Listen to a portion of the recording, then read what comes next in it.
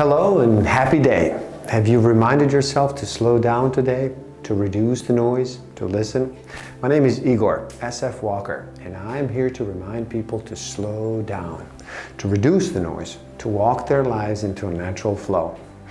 Welcome back to the Book of the Week series. Every week, as I read another amazing title, I share it with the world.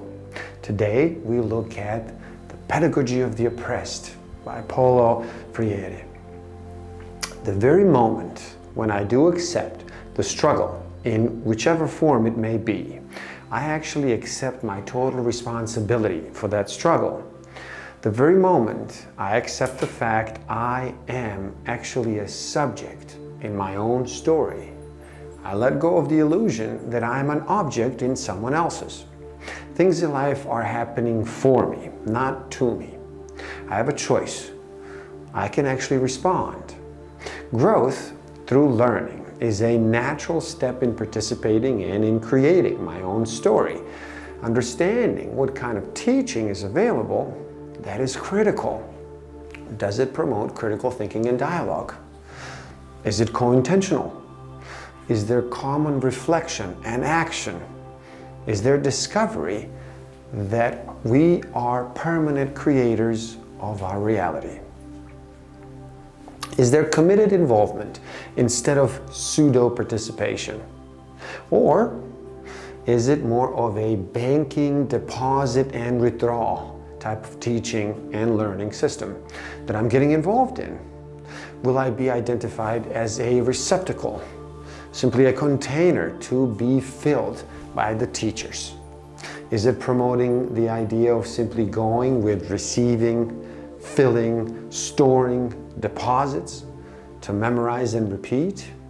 This banking type of an educational system does not promote creativity. It does not bring about transformation, and it is very much transactional within created strict set of parameters. There's a lack of understanding that at all times a teacher is also a student, and a student is also a teacher. There's a need for reconciliation, the need for partnership. Education in any form cannot be based on a position of authority. What this creates is a society where one is the oppressed and the other is the oppressor. Intention and consciousness. The essence of consciousness is being one with the world, and this behavior is permanent and unavoidable. Think about what kind of education we all have been receiving, and our children today still do. What kind of a teacher, a leader would you want for yourself? The one that anesthetizes and inhibits creative power and attempts to maintain the submersion of consciousness, doing the thinking for the student and imposing personal thoughts onto them?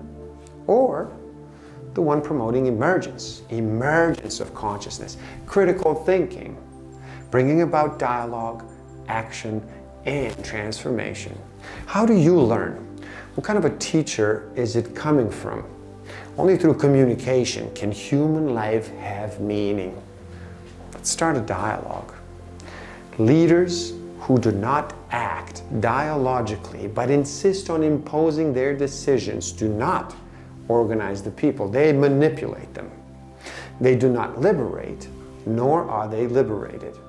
They oppress. If you have enjoyed this video, please do like it and share it with the world. Subscribe to my channel, and you can find a direct link to this book in the description below. Get it, read. Thank you. Love and respect.